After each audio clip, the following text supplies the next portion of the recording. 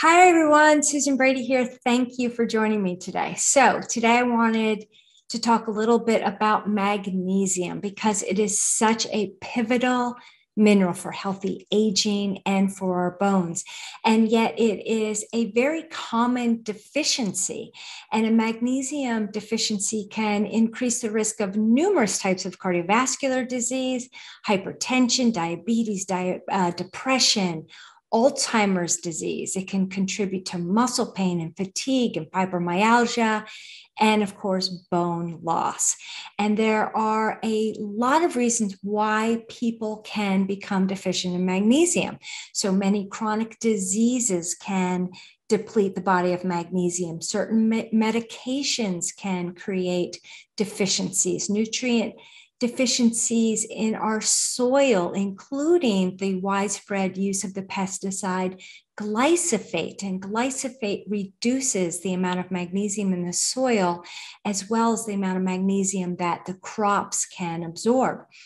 Having a diet high in refined and processed foods, excessive intake of alcohol and coffee, drinking things like sodas.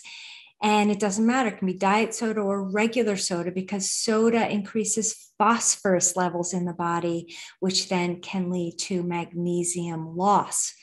And so can taking large dosages of calcium and vitamin D because they can lead to increased excretion of magnesium in the urine and decreased absorption of magnesium in our intestines. And then speaking of absorption, having dysbiosis or an overgrowth of pathogenic bacteria in the gut may also alter magnesium absorption from the diet.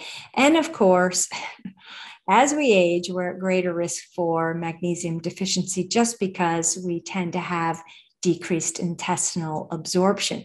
So for all of these reasons, a vast majority of us are at risk for magnesium deficiency. So magnesium is known as the master mineral because it is directly involved in so many essential processes in the body. It is particularly important for the proper function of the brain, the heart, the muscles, and the bones. All things that we want to protect as we age. And then on top of that, magnesium has anti-inflammatory properties, which can prevent against inflammation. So inflammation is that low-grade inflammatory state that's often seen with aging. And what's interesting is that studies have shown that people with magnesium deficiencies have higher levels of C-reactive protein, which is a marker for low-grade inflammation in the body. And conversely, those people with sufficient magnesium levels had normal C-reactive protein and no indication of inflammation in the body. So it does really appear that magnesium is important in controlling inflammation. So how do you know if you're deficient in magnesium? Well, one, I would recommend routinely getting your CRP checked. So you should ask your healthcare provider to do that at least once a year for you. And then some other signs of magnesium deficiency include muscle cramps. I think that's one of the most obvious signs. So cramping and twitching in your muscles, especially if you're someone who jumps out of bed in the middle of the night with that Charlie horse in your calf, it very well might mean that you need more magnesium.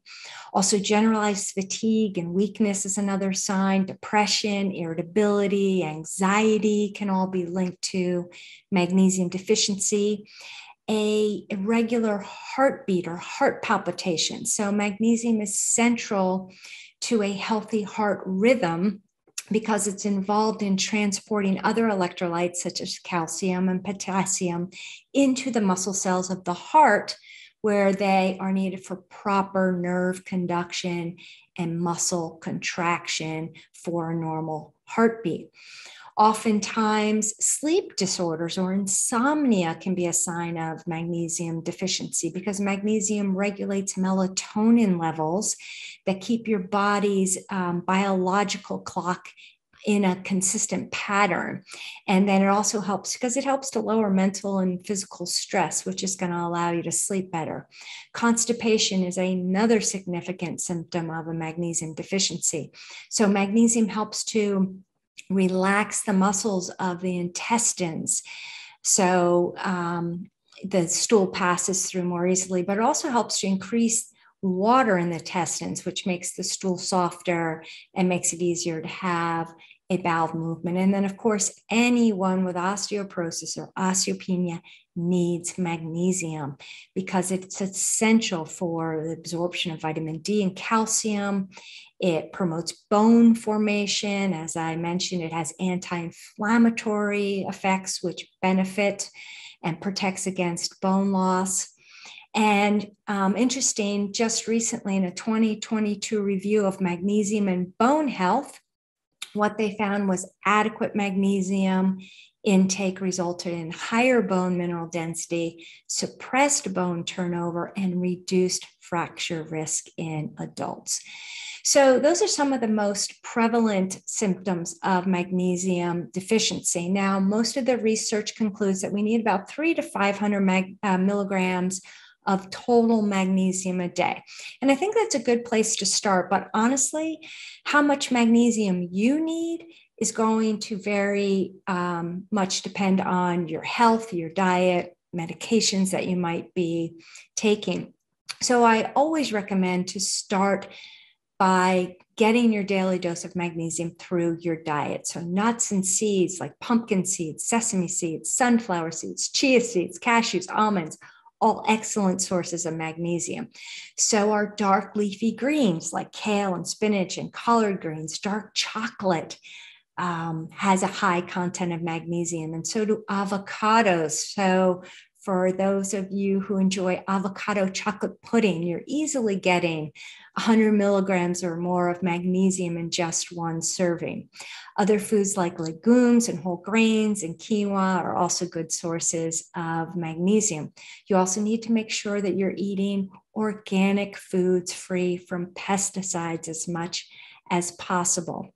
And then there are also several mineral waters that can provide you with magnesium. So Gerolsteiner, a sparkling natural mineral water from Germany, contains 108 milligrams of magnesium per liter. So you can get hydrated and get your magnesium at the same time. So if you're including these foods in your daily diet, and if you have good functioning digestive system and healthy gut, you're probably getting enough magnesium. But if you're concerned that you're not, and you have some of these symptoms, as I mentioned above, you can certainly supplement with magnesium. Now, there are many different types of magnesium out there, and it really does need to be tailored to your individual health needs as to what form is going to work best for you. The one form that I don't recommend is magnesium oxide because mineral oxides in general are not well absorbed. So I tend to like magnesium glycinate, gluconate, lactate, citrate. They're all forms that are well absorbed. However, magnesium glycinate does seem to have the lowest risk of gastrointestinal side effects. So one of the side effects of magnesium can be loose stools and abdominal cramping, and that's why it's actually often good for constipation. There is a new form of magnesium that's being studied a lot right now, magnesium threonate, and it looks like it could be a really good supplement form of magnesium for the brain and the nervous system. And please, if you're taking calcium and vitamin D, you really need to be taking magnesium as well. So that's a wrap up on magnesium. Please don't hesitate to reach out if you want my help exploring how much magnesium your unique body needs and what type or form of magnesium would be best for you. I hope you have a wonderful, healthy rest of your day, and thank you for joining me.